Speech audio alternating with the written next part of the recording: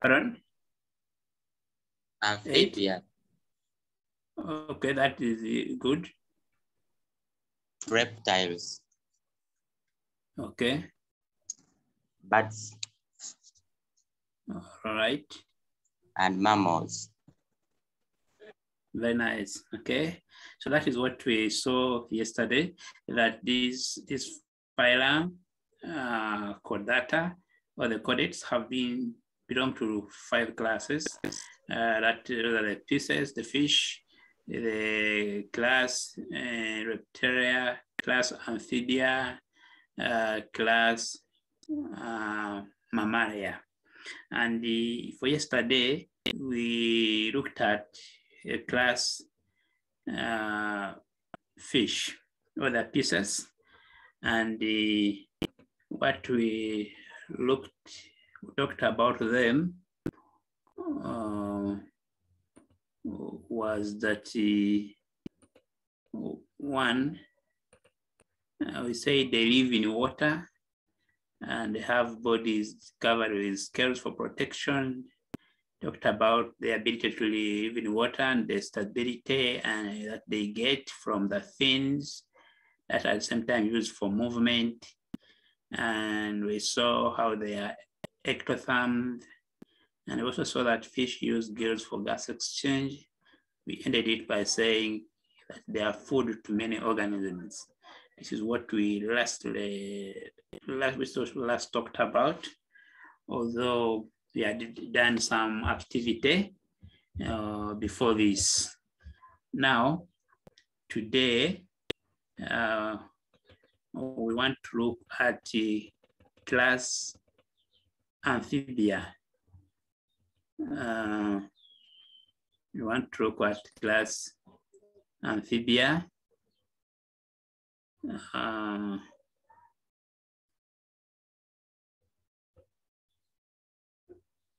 I hope you're able to see that.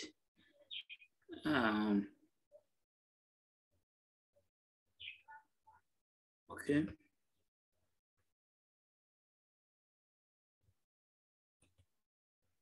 Now, this class has examples, and I was trying to share with you some examples of these organisms that belong to phylum Amphibia. We need to know the examples. Our biology that we are looking at requires us to identify these classes or the groupings for these organisms with some examples and then characteristics. Okay, that is the much we are required to know. Okay, now I have shared a screen with some examples. Can someone try to take us through examples of organisms that belong to this class Amphibia?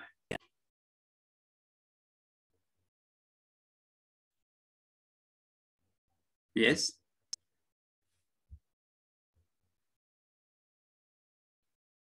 Hello. Yes, Jonah. Jonah, you can go ahead.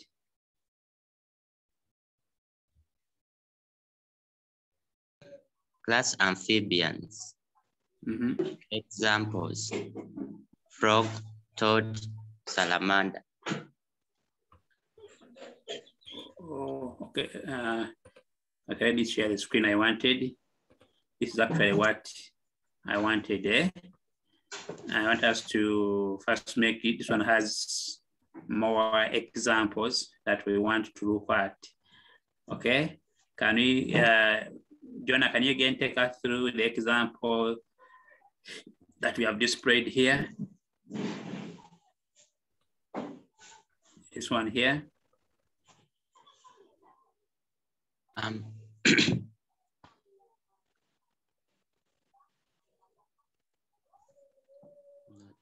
What?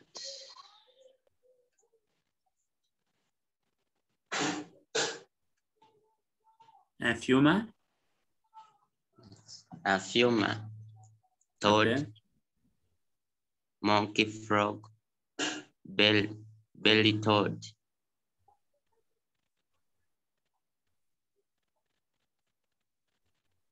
That frog,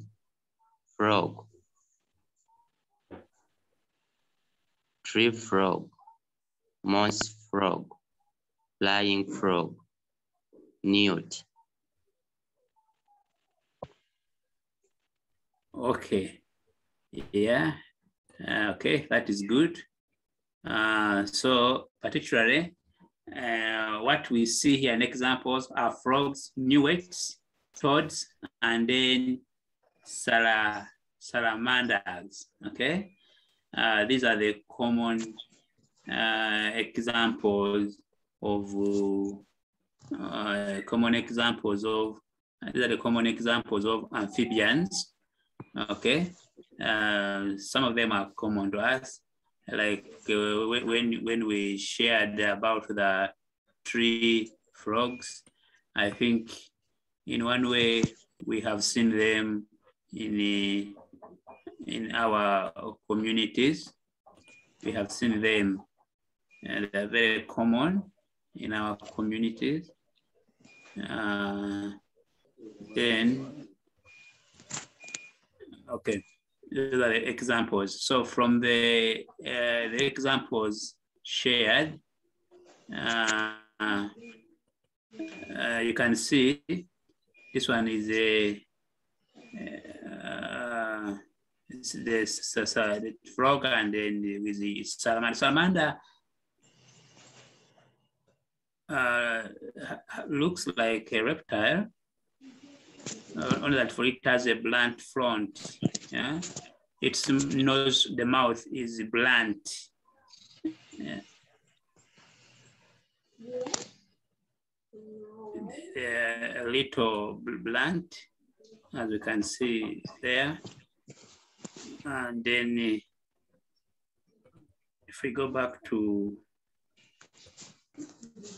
the work here, now with those three examples, I think the salamander, many people can have been taking them to be, you may think they are reptiles, but the difference with these other lizard-like, because they look like lizards.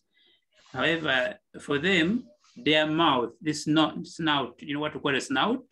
The front part, the mouth, is not pointed like that one of the lizards. The lizards are reptiles, but these ones are amphibian. For them, they have a blunt snout. Do you understand what we mean by blunt snout? Yeah. Yes. I hope you have been able to see that in the example that I was sharing. This one, this snout here is blank, is not pointed. The front part of this salamander here in the picture is not pointed. It is it's not as pointed as we see it.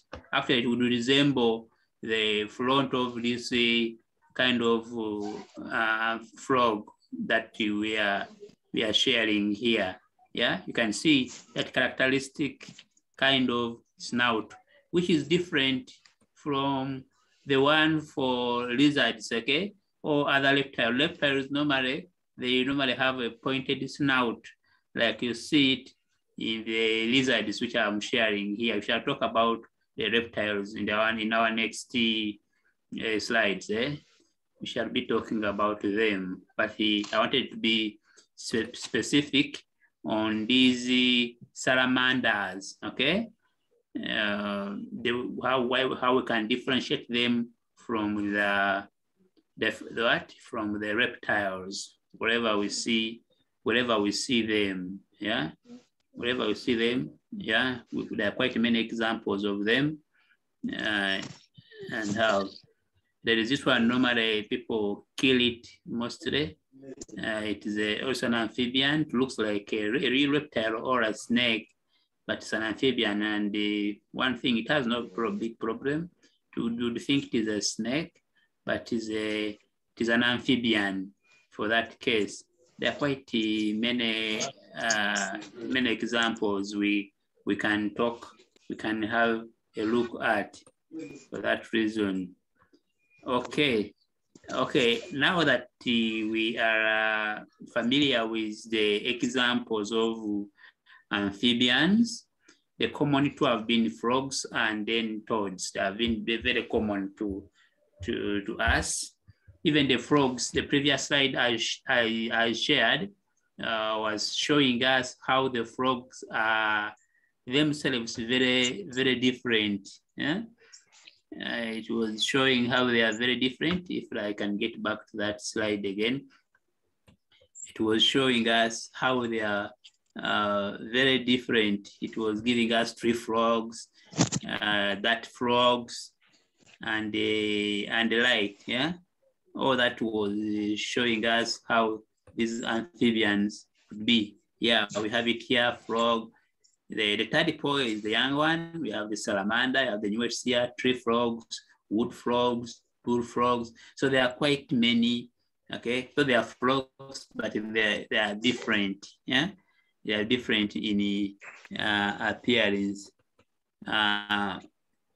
There's actually this one, the Caesarean. Are you able to see this one? If I was telling about, how do you call this one in your local language?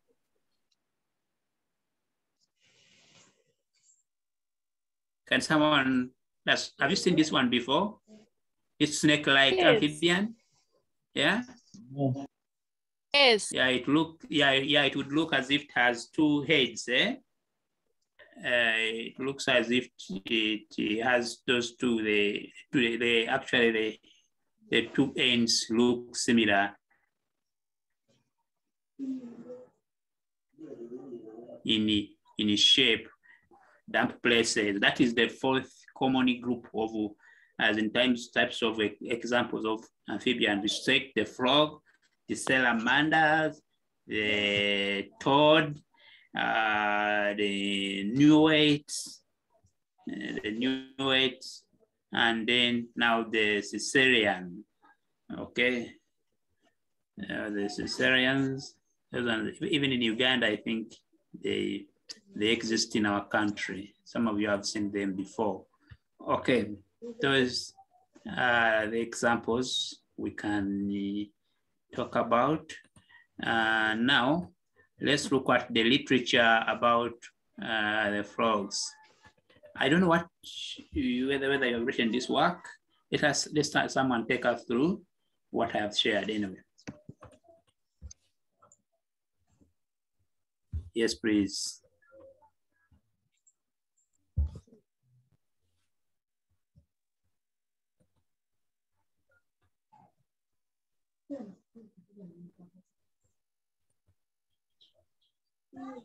Joram, can you take us through? Joram.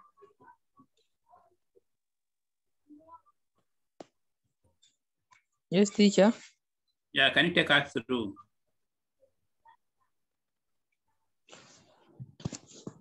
Starting from for the first part of the life.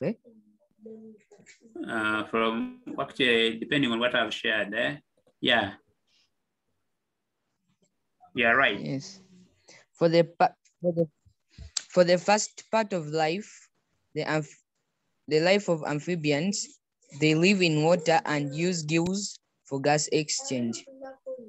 When they become adults, they develop lungs and are able to live on land and return to water to mate and lay eggs. They are also able to exchange gases through their soft, moist skins. There are no scales on the skins. Amphibians are ectotherms. An ectotherm is an organism whose body temperature changes with the temperature of the external environment.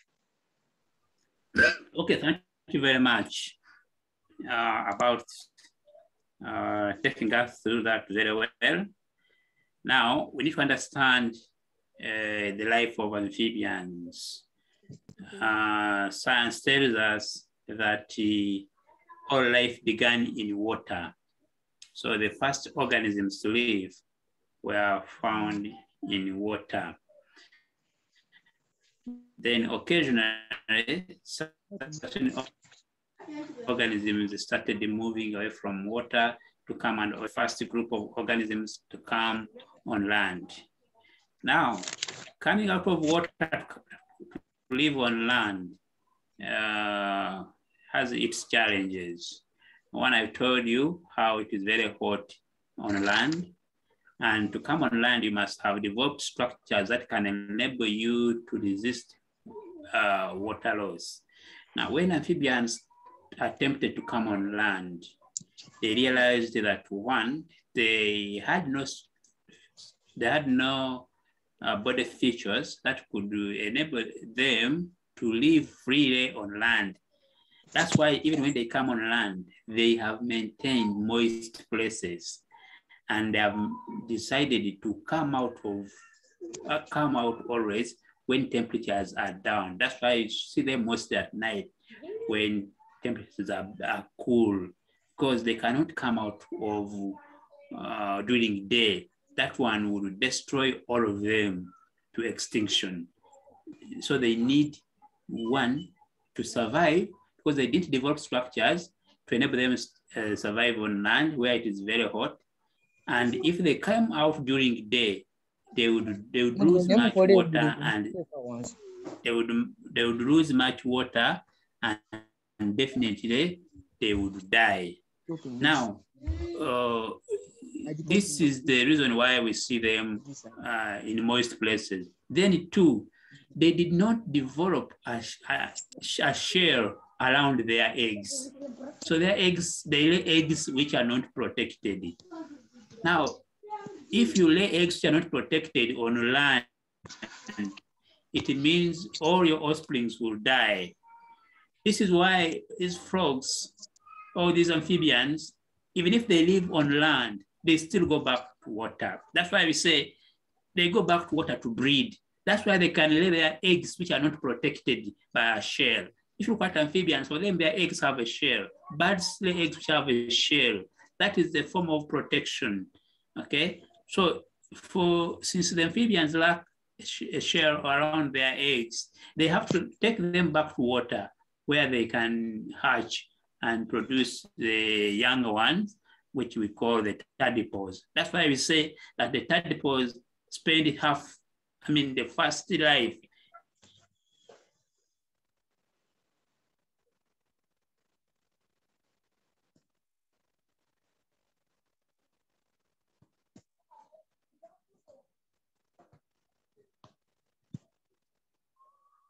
in the water, and until that can enable them survive on land. Those are the land. For the tadpole, hear me?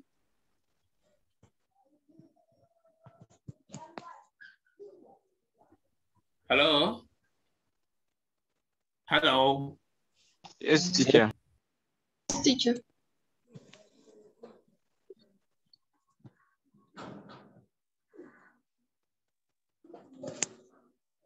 Okay. Since I'm technical contraction, I hope that doesn't occur again. It's a phone call. You have to stop. Okay.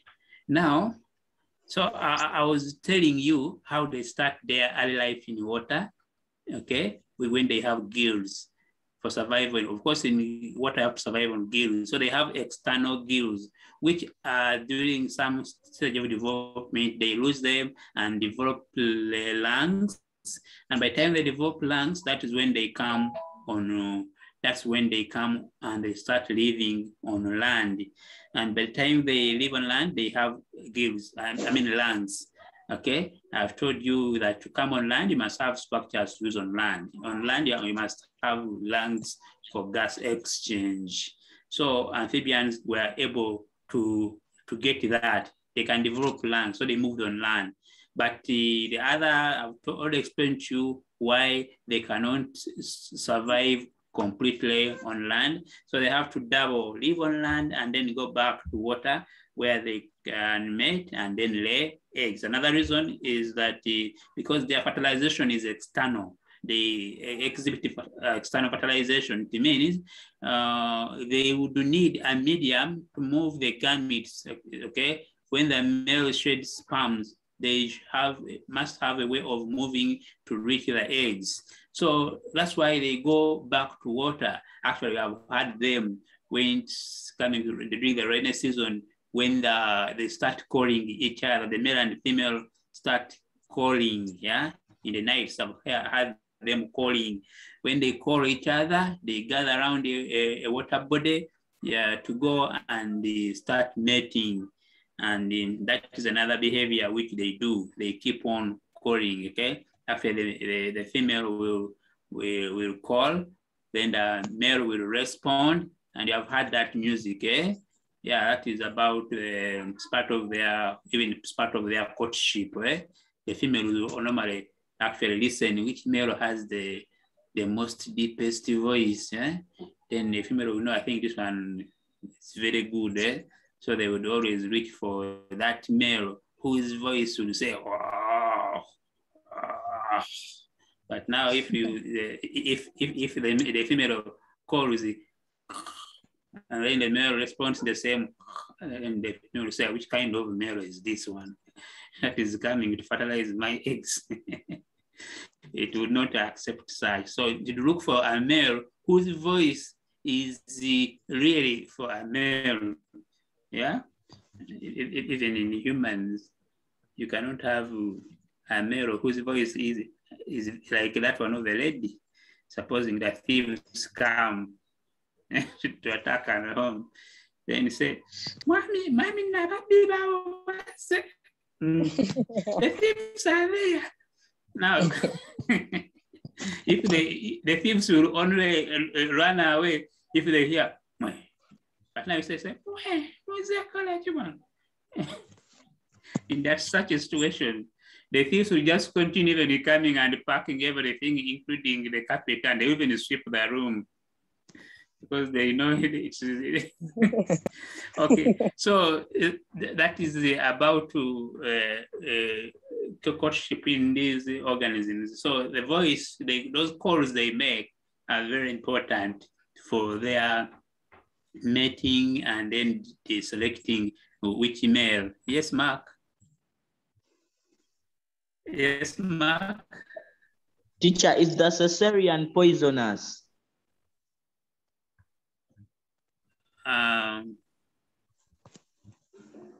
Now, we don't know about these amphibians being poisonous. So it is known actually, or I would say maybe I need to carry out more research about it. I'm not so sure whether it, but what I know, it is not poisonous, and rarely does it give even bites. We don't know this about amphibians, okay? We don't know of an amphibian which is poisonous. I may have to do more research about them, okay? If they could be poisonous. Even in our local areas, we are told they are unknown, and they are, when you see them, they have no harm. We normally just push them, we normally just push them away. We don't do like killing them like way you would do hand a snake. Yeah? The way you would hand a snake. Someone has talked about the cesarean. Maybe I would share it and people are able to see it. I don't know, people will be able to see it. Some people may not have seen it. What he's talking about is this one here, the cesarean. He's asking if it is poisonous. But in our community, we have been seeing them. I've not heard of them being poisonous. If they are, I really have to find out more. But I think they are not. We don't know of one thing, okay? Given the way maybe they feed, they don't need to have poison. But what I know about amphibians like the frog is that smell, that the bad smell which they can produce, okay, and which is still poisonous, those that are going to eat it. Okay, even if a frog can produce a poisonous substance, one which smells bad and can keep away the predators, but itself, if the predator continues to eat it, then it will die because of that poisonous substance. So I don't know if the same can happen with this. I really need to find out about it, if it is true that they are poisonous. I think that would be our homework for now, to find out, okay, if they can be poisonous or not. Yeah, that one we shall get to know. Okay, we shall get to know. And maybe by tomorrow we shall have a better answer to understand. Yes, Pauline.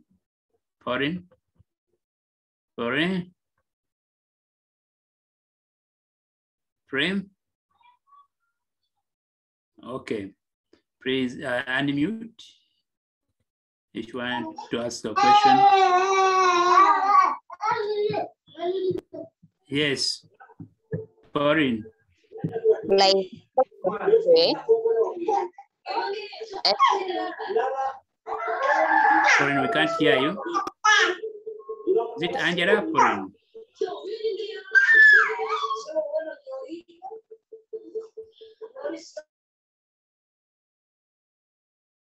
Pauline?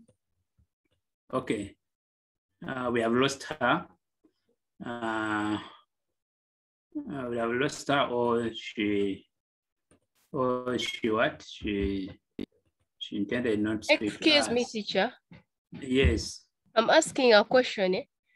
Like, yeah, what if they go to the sunshine? Will they eventually die, or they protect themselves from sunshine? Now, that would be very dangerous to them because they lack scales on their body, meaning that they would dry out, they would lose much water, and eventually they would die. That would cause their death completely. So if they did that, if they decided to come out during the day, if they decided to strike, for example, they stage a strike and they say today we are coming out during the day, you just now forget about them. Don't mind, You just say, okay, you come out, because you are very much aware they lack structures for protecting themselves against water loss. So if they did that, yes, maybe they want to end their lives and would forget about maybe their existence. So it's not possible. They would die, definitely, if they did so. Okay? Because would they manage the high temperatures of their body? Because remember, they are ectothermic. Teacher. So if the environment temperature, yes, please. Teacher. Yes, please.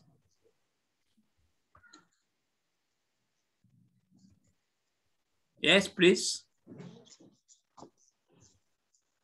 Teacher, why is Yes, it please. that when you try to attack a frog, when you try to attack a frog, it grows fat and then it grows. If you try to attack a frog, why is it that it tends to become fat, yet it was small? Yeah, now like any organism. Why does it do that? Now I'm now trying to answer you. Like any other organism, okay? Each organism must have ways of defending itself, okay? Just the nature of its looks alone can make a predator or an enemy run away. So by trying to enlarge, it would be a defensive mechanism, okay? That you have seen how turkeys behave when you approach them. Have you seen turkeys, how they behave? Yes. Turkey? Yes. So that kind of bulking out, one is for pride, and also trying to tell someone I'm around and I'm watching, you get. So it is a defense mechanism that they can use to scare away some enemies. So there are certain enemies that are so, I don't know, we call them cowards, that even if you swear, they say, okay, this is that will be enough to chase them away. So it is a defense mechanism to avoid being attacked and being eaten, whatever. But in case you still don't run away, they will go ahead to produce a substance, a white substance over themselves, okay, which smells bad. That is another second defensive mechanism. But that substance itself is poisonous. Now, if you go ahead and maybe eat it, yeah, that poison now will kill, will just keep killing the organism that wants maybe to attack or to do whatever. That's the third defense mechanism. So every organism has ways of surviving in its environment, okay, by defending itself, okay. But there are those that will, even if you burrow and become bigger than themselves, they say, "Wapi shall get you," okay. So, Excuse me, so teacher. that's about, yes, please. I'm asking a question about the Sicilian.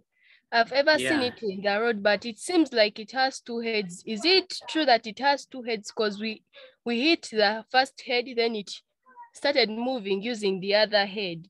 Yeah, it has actually, it looks like it has two heads, and it can move in any direction. I have seen also the same with it. Yeah, it can move in both directions using any. So if you describe it this way, it will move backwards using the other way. It could be some mechanism. Maybe it uses to easily survive in its habitat, wherever it stays.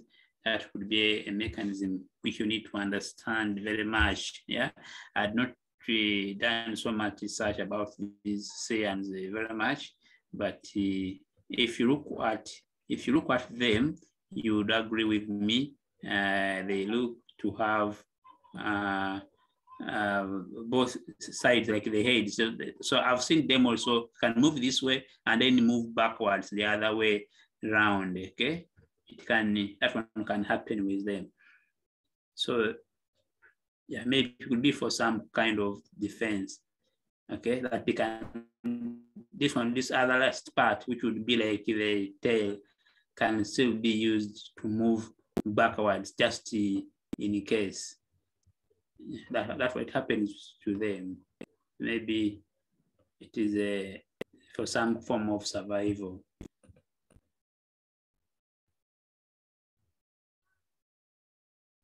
Okay. All right, that is all we can say about the class Amphibia. I would love if we move on to class Reptilia. And here we are having class Reptilia like before. We want to look at some examples. We want to look at some Excuse me, teacher. Teacher. Yes, please. Is Sicilian poisonous? Is Sicilian poison harmful to people? And now, what I said about poisoning, that some of these poisons these organisms produce, one are for defense, okay? However, they could be poisonous to those that feed on them, but poison depends on the concentration, yeah? So it could do, I don't know, I'm not sure if it is so poisonous. Maybe to some extent, it can be poisonous in case they produce the poison, but not maybe so much. They're not a big threat like the snakes would be. Yeah, they may not be they may have a poison that may not be dangerous to humans maybe, but could be dangerous to other organisms around. They are within their vicinity, the smaller organisms. Okay, like I said, maybe that could be the case. Yeah. So this brings me to class Reptilia, and we want to look at some examples like we have here. Some of them you have come across them. They could be common in our lives. Okay, I have some there. we have, I think because of network, they are not yet clear to us, but I think one common one you can see is a tortoise, you can see the lizards, the snakes, the alligator, and then the Excuse me, teacher. Yes. I'm asking a Crocodile. question, like, we see many things and they call them alligators. Like, I'm asking, what is an alligator? Because I'm confused. They call the crocodiles alligators. Now, an alligator looks like a crocodile, but the difference is in their snout. The snout shows a difference. The snout of an alligator is always shorter, okay, and does not come out widely, like so it is smaller. Yeah, so one alligators are smaller in size, and they have a shorter snout. The snout, that front mouth part, is smaller, okay, and is almost equal in size, which is not the case with the crocodile, which has a very longer, snout, okay? And if you look at the jaws, they are not of the same size. They have a larger size and then a kind of smaller size. So they would look like the alligators are just like just a small difference between them and then the crocodile for that case. Yeah.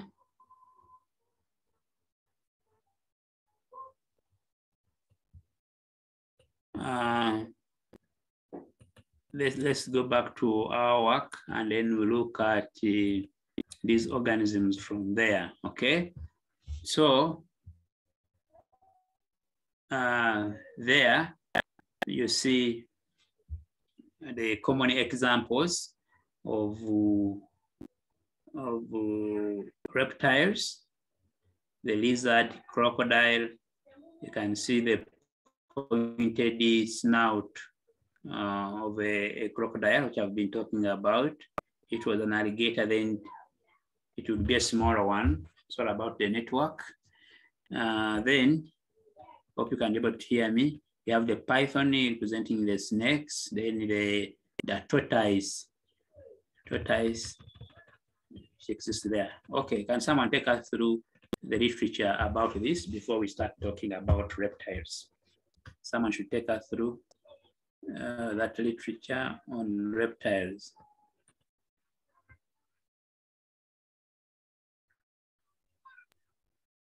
Teacher, I can. Yes. Okay, please do. Most reptiles live on land. They have tough, dry scales on their bodies, which prevent loss of water and are for protection.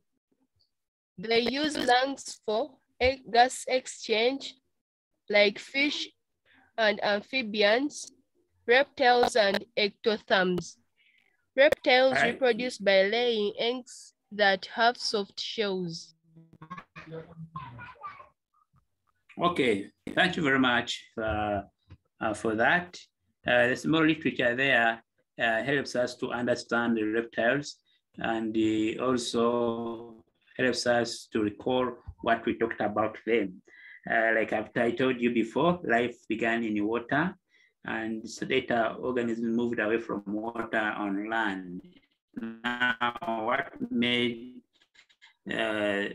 reptiles to survive entire on land is their ability to develop what? To develop scales all over their body to protect them against water loss. The amphibians failed only this. Although they got the lungs, like the reptiles, they didn't manage that. Then two, the egg of a reptile is shelled. Although the shell is a little weaker, but that is the starting point of protection. and being able to live on land. So they can live entirely on land without going back in water. The amphibians cannot do that. For the amphibians, they have to go back to water. These ones have conquered land and they entirely live on land. Although some of them still go back to water, like a crocodile will go back to water because that is where it can feed from. Okay, it is a very good hunter while in water. It will get food while in water, and even to cool down, given their body size. Yeah, they would go back in water just to cool down in most cases, but they can come back on and live. They can come back on land. They are land organisms. In water, go there to feed, and then they can come back. It's not like they're supposed to live there. No, they are land. They can live on land very comfortably, but normally near water bodies, because of their size, sometimes they need to get back in water and cool down.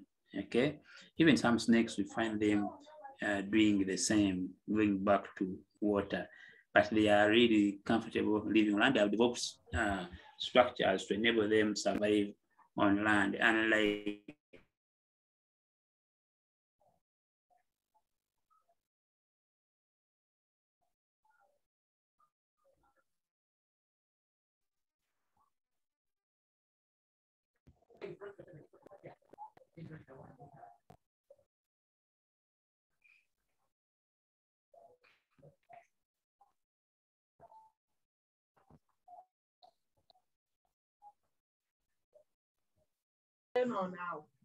Teacher.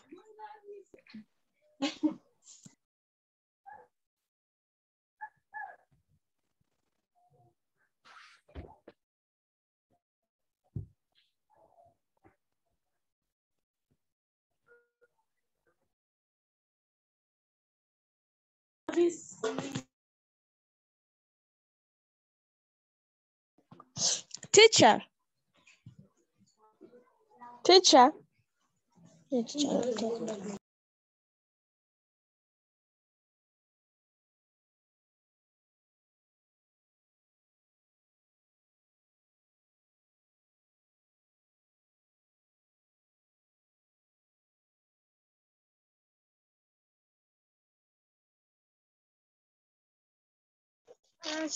Yes.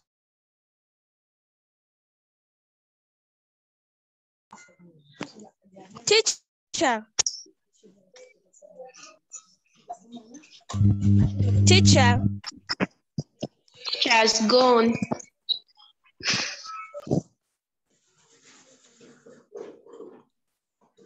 Hello, talk, talk.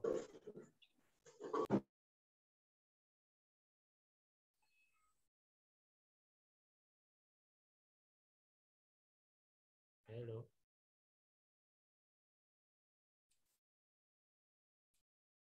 His weight, his network is poor.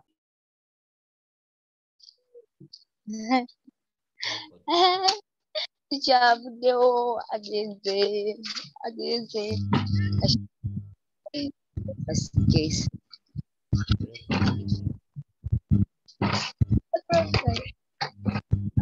Members, the teacher is back. Stop what you're doing.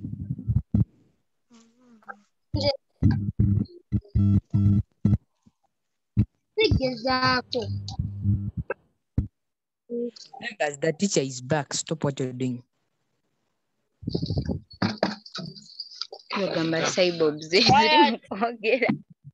Where is he? Kale, stop shouting.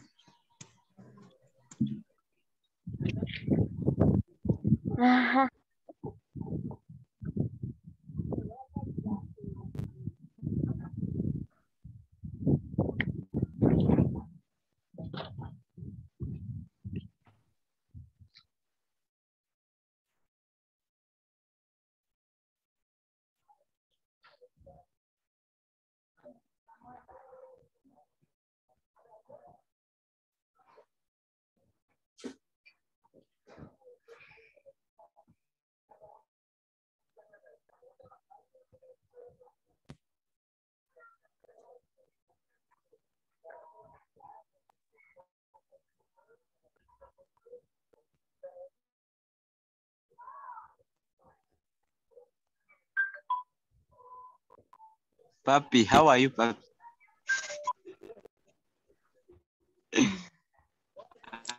Joel, Joel, how are you? Joel, how are you? Papi. Papi. Papi.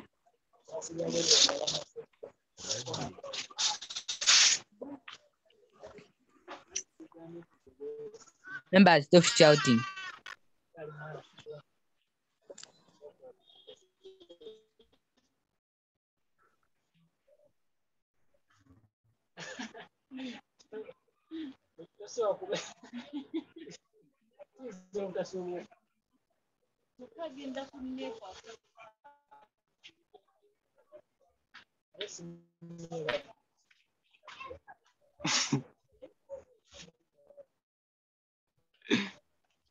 Ah, Hey. Halo. Moi. Hello.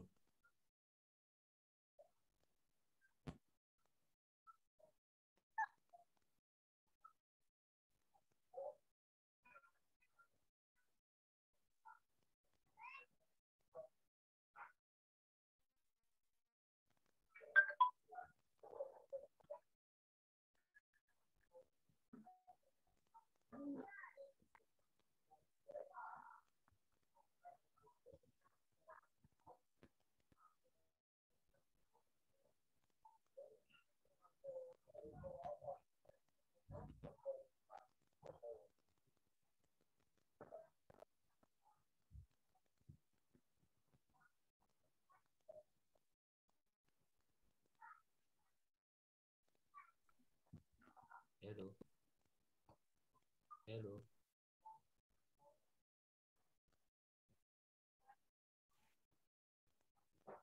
Joel.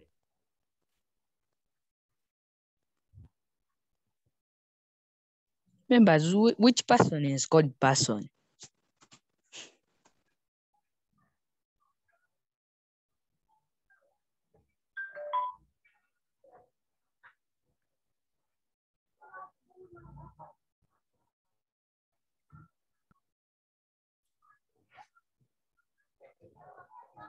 Morning, everyone.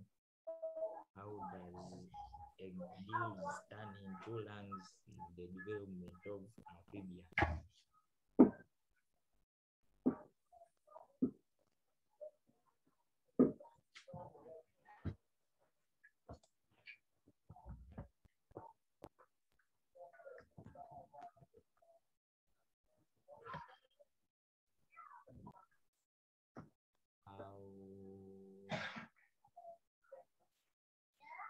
How does gills develop in two lungs in the development of amphibians? Abdu. Abdu. Go stop shouting.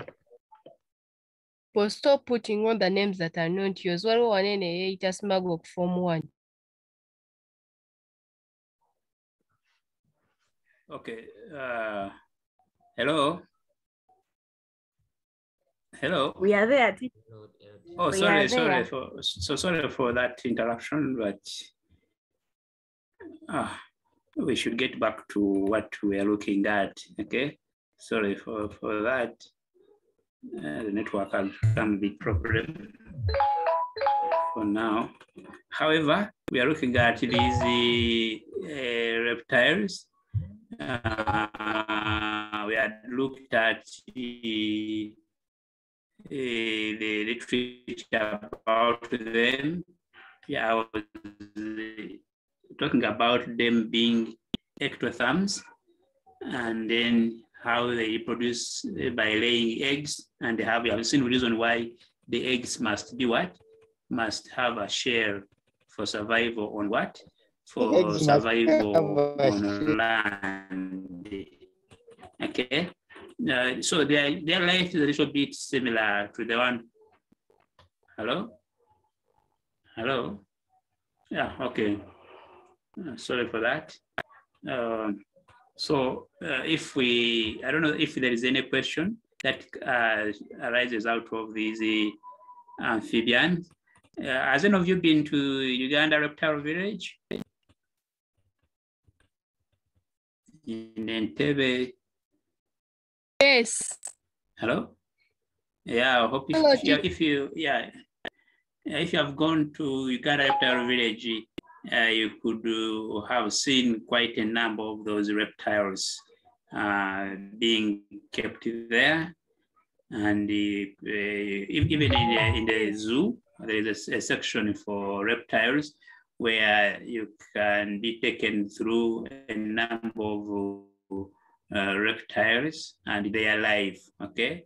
And if you get to learn them, you realize they're also very friendly organisms that you can live with, including snakes, yeah? Because I think people there live with snakes, and people trained to live with snakes as long as you understand them, okay? Yes. You understand what they want and what they don't want, yeah? The moment, if you are going to live with snakes, then you have to understand them, okay? And you have to be very careful with them. You must, if you go to their room where they stay, you must have one. I have a question. Yes. You can ask.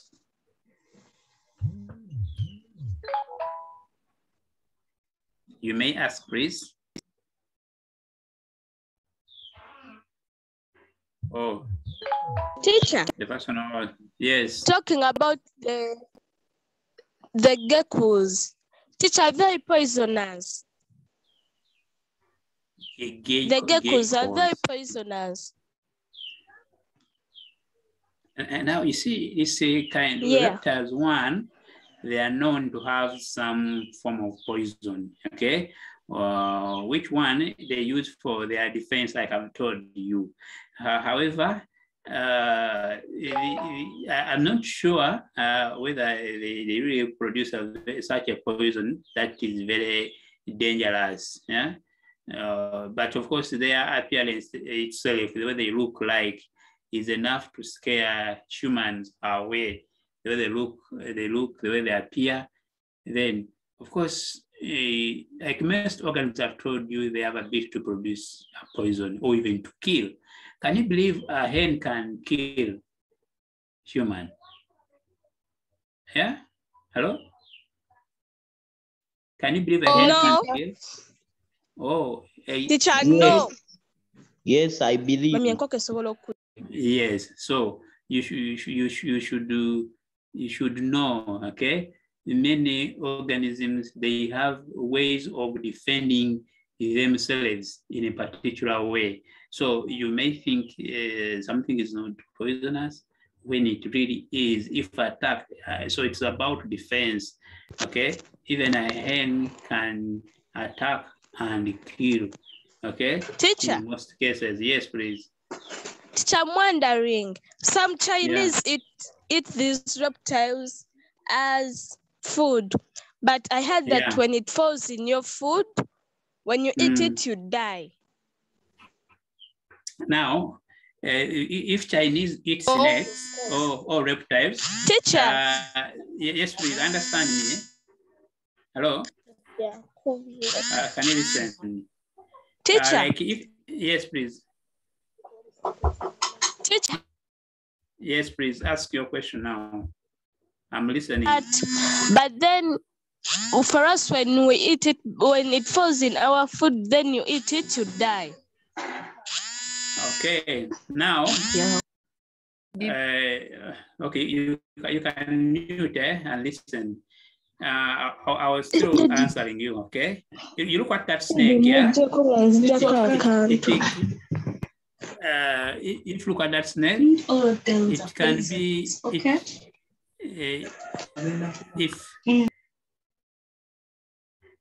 if that snake is poisonous, eh? But if you we are not hearing how to, oh, sorry, hello? Then, hello? We are not hearing.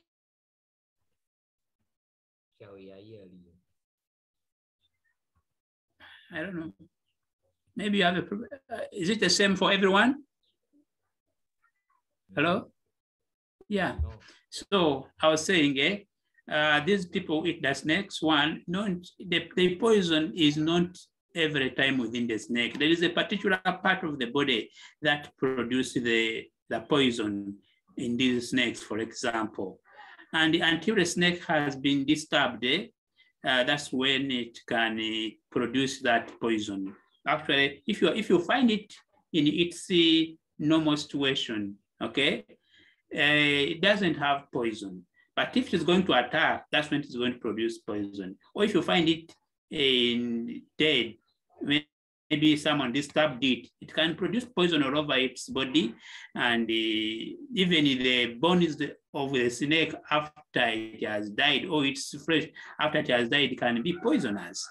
But no matter what these people do, the Chinese who eat them, okay, there is a way they cut off those parts where the poisons are, okay? Because a snake is poisonous, but a snake has, the same snake which is poisonous has what we call the antidote. That's why in hospitals, they keep these snakes and then get what we call the antivenom, yeah? So the venom, which is the poison in the snake, but with the same snake that has venom, it also has what we call antivenom, okay? That's why the venom they have does not have an effect on them. So if you get a snake bite, normally it is the antivenom that they can use to treat you from that snake bite. So meaning that when people are going to eat them, they remove, first of all, the head and the tail part has to be removed. After removing the tail and the head part, the snake becomes good food. It becomes good. It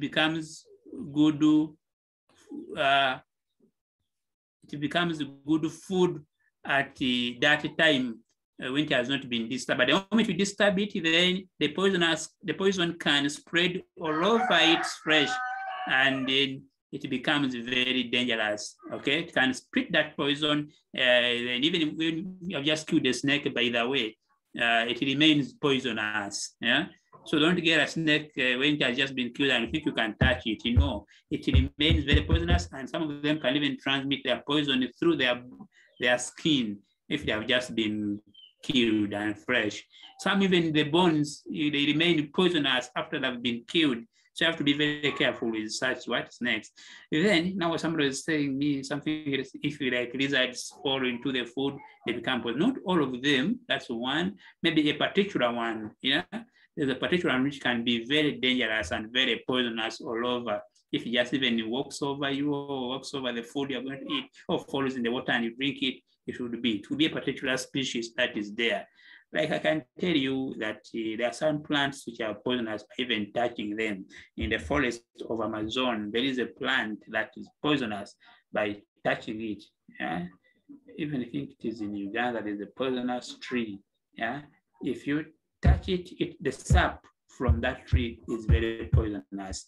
Can go near that tree, you find many organisms have died around it. Yeah? So it happens with many organisms as a way of defending or ways of getting nitrogen. You have heard about those plants that capture insects. Yeah, so that is a form of defense in most organisms by producing what? Poison. So I think I've talked about the poison in snakes and how some people are experts of eating those things because they know their biology and they know how to handle them. So don't just find a snake killed and the person will eat it. No, it must be a living snake. They leave them, settle, and then they can come, grab them, chop off the head and the tail very fast. And then it becomes, even that hen the chicken eat, if sometimes can make its meat very poisonous. If maybe you handle it in a funny way. That's why if you're going to kill it or slaughter it, whatever you do, you really have to target it and do it very fast, or else it has capacity to poison all its meat and everyone eats can get problems. That is if you harass it before you kill it. So you know how they handle animals, all animals.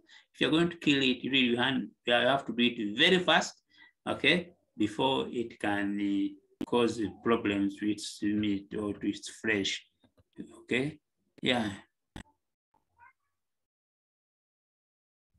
Hello, can you be able? Someone is telling me they're not able to hear.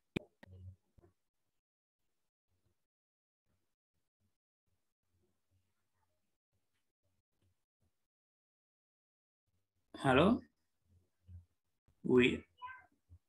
Okay. Hello. Hello.